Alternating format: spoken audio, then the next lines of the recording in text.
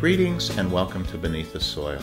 I'm Simcha Weinstein, Director of Marketing at Alberts Organics. In today's discussion, I'd like to focus on frequently asked questions about organic foods and about the organic industry. Specifically, I'd like to look at some of the broader, larger questions that customers are apt to ask retailers during their shopping experience. Your ability to accurately answer these questions will help you not only as you look to sell and promote organic foods, but as you look to sell and promote the integrity of the organic industry. Now, a list of frequently asked questions could be pretty large and pretty extensive, so I've narrowed it down to 4 questions. And in no specific order, these 4 questions are: 1, how do we know that the food in the store is legitimately organically grown? How do we know that if it's labeled organic, it really is organic? 2, is organic foods more nutritious? Is it healthier for me? 3, does it taste better? Do organic foods have more flavor than their conventional counterparts?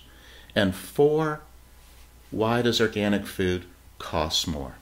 Why does it cost so much more at the register? So I'd like to take a closer look at these questions in more detail.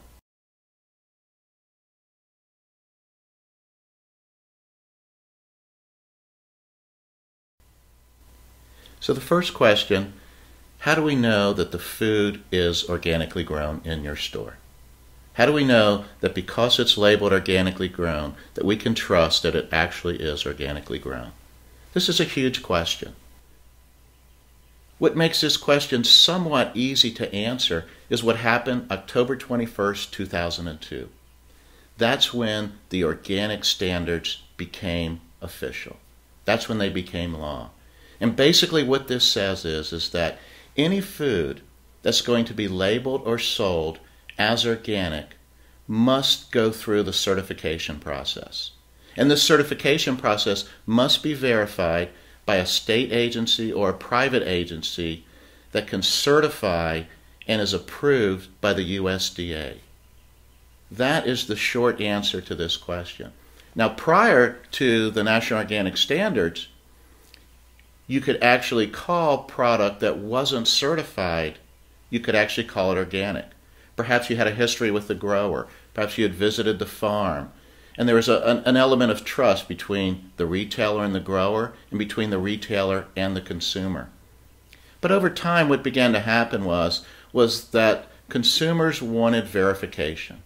Consumers wanted to know that there is a uniform standard, a uniform target that we're reaching to that defines what organic is. And that's what the standards did in 2002. And that's how we can say that the food in our stores are organic, because they meet the standards as put forth by the National Organic Program in 2002.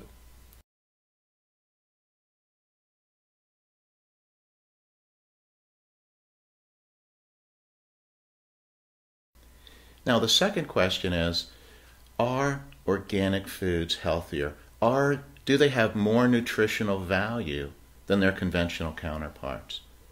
Now, to a degree, there's a little bit of semantics involved in this.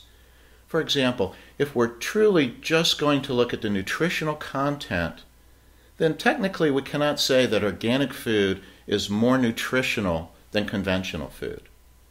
And by nutritional content, we mean looking at the nutrients, the vitamins, the minerals, the proteins that are in the food. There have been hundreds of studies in the past 20 years comparing organic foods and comparing conventional foods in this capacity. And in many ways it comes out a wash. For the most part, there's no decisive evidence that says that organic foods have a higher nutritional content than conventional foods. But if you're going to take the broader picture and say, are they healthier? Well, then we have a completely different story. Because if we're going to look at health, we're going to look at far more than just the nutritional content of the product. We also are going to take into account inputs that have gone into the growing process of the food. And when we do that, then we have to take a look at chemical fertilizers, chemical pesticides, chemical growth promotants that have gone into the food. And we look at it that way, without question, organic food is far more healthier for you than the conventional counterpart because it doesn't have these added inputs. Perhaps one way to look at it, an easy example would be to say, if you remember last summer, the BP oil spill down off the Gulf off of Louisiana, and imagine that you had just caught a crab that came off of that Gulf Coast, and you compared the nutritional content of that crab to a crab that was caught off the coast of Maryland. My guess is that in a study, just the nutritional content of these two would match up pretty well. They'd be pretty similar. But what we wouldn't be taking into account is the oil that had gotten into that crab, the dispersants that were put into the water that became part of that crab. In that way, you could hardly compare the two, and I doubt that anyone would want to eat the crab that came from the Louisiana coast over the crab that came from the Maryland coast. Very similar when we look at the impact that pesticides and herbicides and fertilizers have had on our food.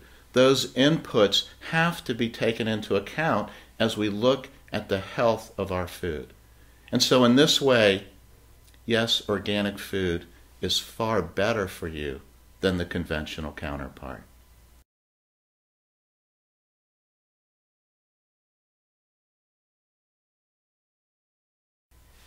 So the third question has to do with flavor. Does organic food have more flavor? Does it taste better than its conventional counterpart? Now, I wish I could sit here and make this question have the shortest answer by simply saying, yes, it does. But that wouldn't be entirely accurate.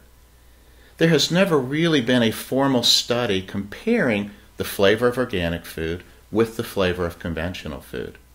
We do have a lot of anecdotal evidence, however. If you talk to chefs and food experts, they typically provide a very strong endorsement for the flavor of organic food over the flavor of conventional food. And typically what they say is it's because of the soil that is used in raising organic foods. And as we know, organic growers really enrich the soil. Lots of nutrient buildup in that soil. And if you have healthy soil, you're going to have healthy plants. If you have healthy plants, you're going to have healthy food. And typically healthy food has great flavor. That's simply how it works. And that's a great thing.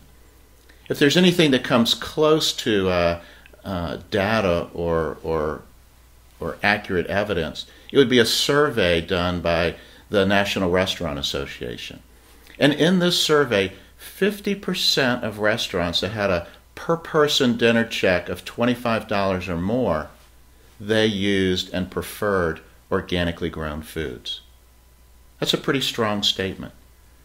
And so while we can't really say with evidence that organically grown foods taste better than their conventional counterparts, we certainly have a lot of endorsements. And I think comfortably we can say that typically, and as a general rule, when you have food that is grown in a healthful manner, it tends to have a better flavor.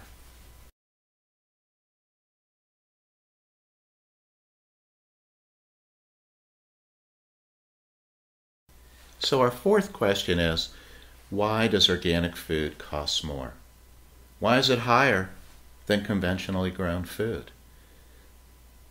Much like our first question, this is a huge question. This is a very common question and one that we get quite a bit. And while we could do an entire video, an entire discussion just on this topic alone, what I want to do is focus just on two aspects, two areas that I think are very important and very critical for why organic foods cost more to produce than their conventional counterparts. First thing I want to take a look at is just how the crops are grown. Conventional farms are able to maximize every square inch of their farm. They treat the soil, they don't have to rotate crops. Every year, because of the chemical inputs that they put into the soil, they're able to grow their best cash crops in the same place, maximizing their space year in and year out. Organic farmers, on the other hand, that's not how they farm. They will typically sacrifice a segment of their acreage to grow a cover crop, to plow it in. It would be wrong to say they're not maximizing their land. They're very much maximizing their land. What they're doing is they're creating a far more sustainable type of growing system. They're taking care of the environment. They're taking care of the soil. They're creating a sustainable farming system. But by doing this, they also have less yield. And when you have less yield, that affects the price of food. That will definitely have your food costing more than somebody who is able to get a stronger yield.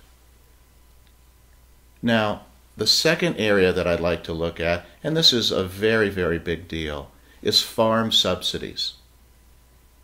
In 2009, conventional farmers got $15.4 billion in farm subsidies. Organic growers, $15 million.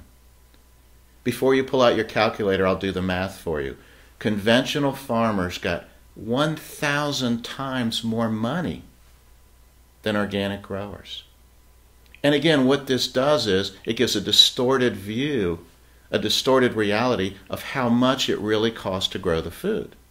If there was a level playing field, if either they both got the same subsidies or neither organic nor conventional growers got any subsidies, then conventionally grown food would go up in price. It wouldn't have the benefit of being artificially deflated because of those subsidies. So as it stands now, until there's kind of a balance in how our food is grown and how we subsidize money to different growers, this gap in food will remain. And typically on the retail level, on average, we see that organic foods tend to be 20 to 25% higher. And that's just in cost. But if you really, really want to help your customers, steer them away from looking at this issue as an issue of cost and help them understand that it's really a matter of value. And when you look at value instead of cost, then suddenly and differently, organic foods look like a much, much, much better value, particularly when we look at what kind of sustainable future it presents as far as a food system.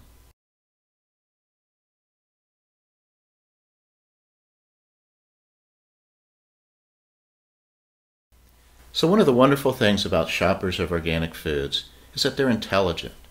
And not only are they intelligent, but they're curious, they're inquisitive, they like to ask questions. And this is a good thing. We should want them to ask questions.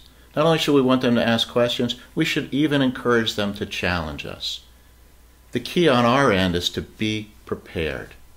We must be armed with information. We must be armed with accurate and effective information. And so to that end, I hope that this video was helpful.